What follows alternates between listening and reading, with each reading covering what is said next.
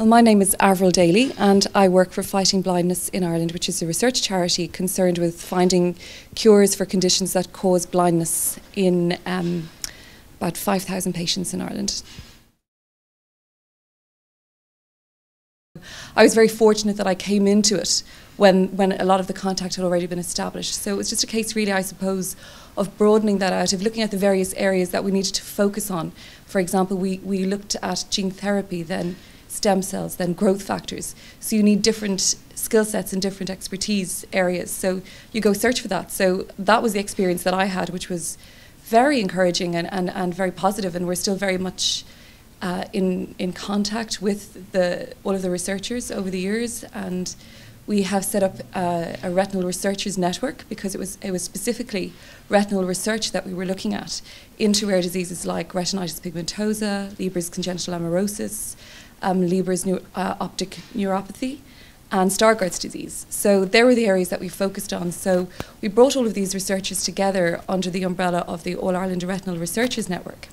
And there's about 75 researchers working in the area, and we didn't realise that. So now they're talking to each other, and because they're talking to each other, there is a lot of other, I suppose, discoveries and other outcomes that we probably wouldn't have otherwise had, because sometimes you have people, they might be working in the same area, but they don't know each other, you know, and so if you bring them together, sometimes one can help the other out. And it's really a case of bringing people together, and I think that communication is vital, particularly in the area of rare diseases, because of the fact of the very nature of the conditions, you know, because people are just working maybe independently in various different areas. It's so important to bring them together, and that's where you see the real results, and we've seen them, and I suppose from our perspective in fighting blindness, I mean, we started in 1983, just a couple of families getting together. They were already working as a support group, but sort of looked at the idea of potentially doing genetic research into retinitis pigmentosa, which is obviously a rare disease. And so they were there at the very beginning, fundraised to get the money, started the project off.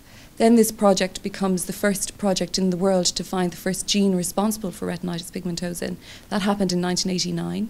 And since then, really, we've discovered about 150 different types of genes from an international perspective. We've discovered that cause this condition. So, I mean, it's massively more complicated than we expected. But the really interesting thing now is we've been through the process of establishing the research and funding it and developing it as it goes. And now we're at the stage where we're starting to look at clinical trials. So we're at the other end with some of our research, if you like.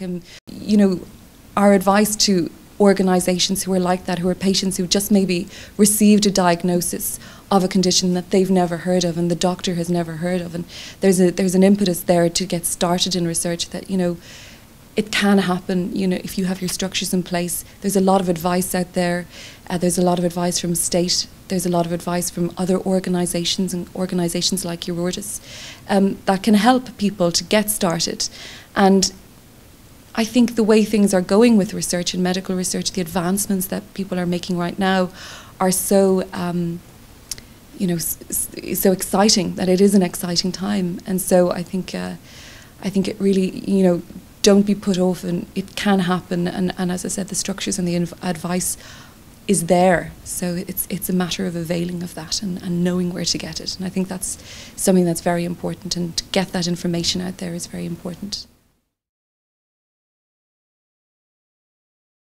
I think from a research perspective, events, for example, like conferences on various specific issues. I mean, for example, if there's a conference on cystinosis or something like that, and patients, there's only a few patients, and they get together and they invite the speakers, they have the opportunity to speak to them and to learn from what they're doing and potentially help and find out what's going on in other countries, how they can affect, you know, those various different projects that are being undertaken. So I think it's important to be involved and to go to these conferences and listen to what's being said, what's needed, what can you do. And sometimes it can be a very simple thing, you know, and you have researchers getting really stressed out about getting access to this, that or the other thing, or having a real difficulty. And, you know, a patient can say, well, we could help you this way or we could help you that way. And it just makes life so easy. I mean, we're working on this in Fighting Blindness at the moment because of our clinical trial. We're working at trying to establish databases, and